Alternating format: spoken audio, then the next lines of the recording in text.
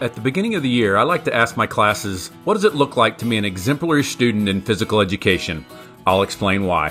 Welcome to the PE Express podcast.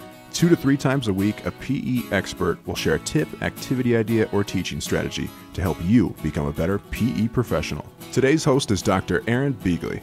He is a co-author of Dynamic Physical Education for Elementary School Children and a contributor to DynamicPEASAP.com.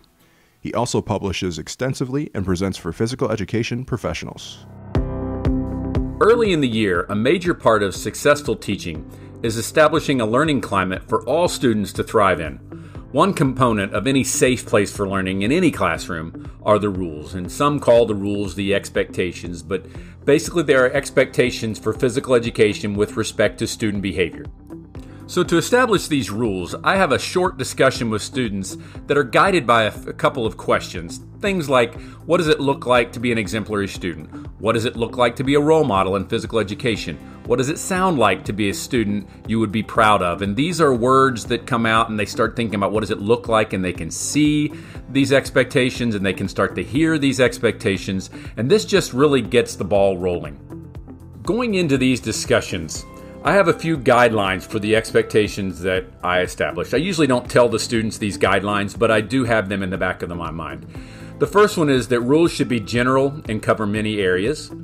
3 to 5 rules tops is all I like to have in my classroom. And I think if we get too many rules, students become rule specific. And if we have rules like no taking equipment or no chewing gum in the gym, if we go outside, does that mean I can have gum during physical education? And I think this causes students to become too rule specific, and they don't start thinking about what the rules mean and what their behaviors should be. Another guideline I have is that they should be clear and phrased positively and concise. One of the all-time classics of this is at a swimming pool in the summer where it says no running. That's concise and it's pretty clear, but does that mean I can skip too?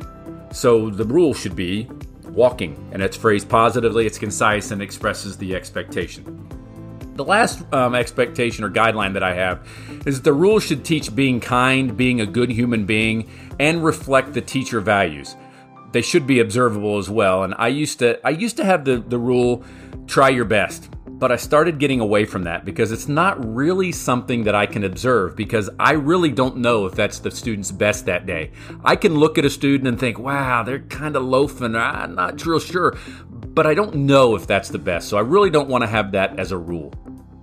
So over the course of the first few days of physical education, I call it my orientation time, I would have a few short discussions interspersed with activities, and I want student input, I want student buy-in, and at times I really want their language. When I say what I think the rule should be, it might be phrased differently for a third grader, and I like to use their language. And I also like to display these rules, so I like to really spend some time early on so I can get the rules made and displayed so others can see them, and I can refer them throughout the school year and say, remember those rules we discussed earlier in the year? We need to be following those rules or expectations.